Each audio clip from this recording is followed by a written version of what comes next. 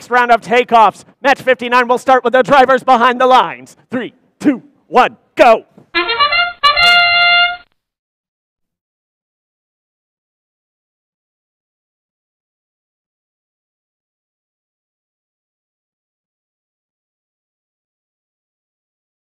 Looks like the quinfecta might be a thing for the Red Alliance. Yes, indeed. Are they going to get credit for 7 there? And, Popcorn Popper's a little bit late on that.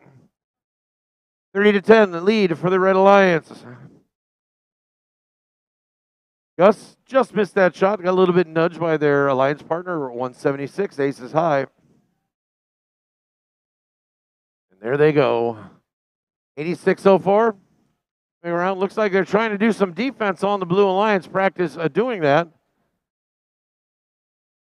195's having a tough time with their symmetrical intakes. They're still working that out. It's an exotic design. It's kind of cool. I mean, if that ends up working out for them, that's going to be a game changer.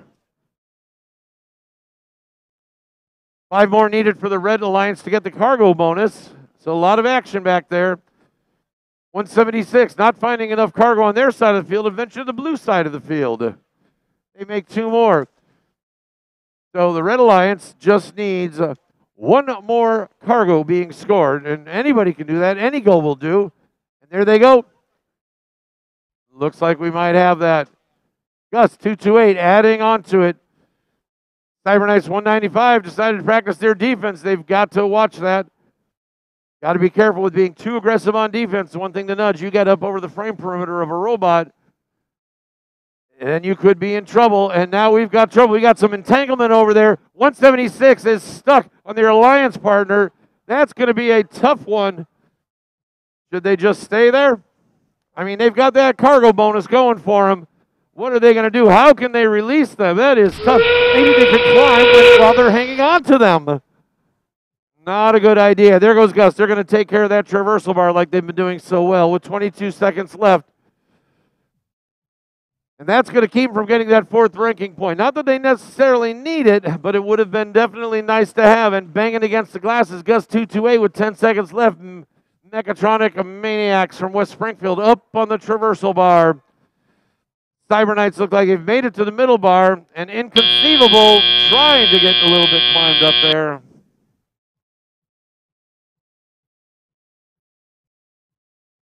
So Alpha Centauri, their alliance partner. Together in tethered bliss.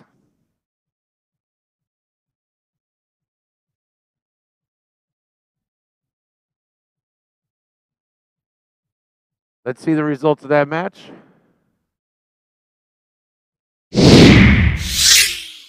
That was won by the Red Alliance. The final score of that match is 54-75.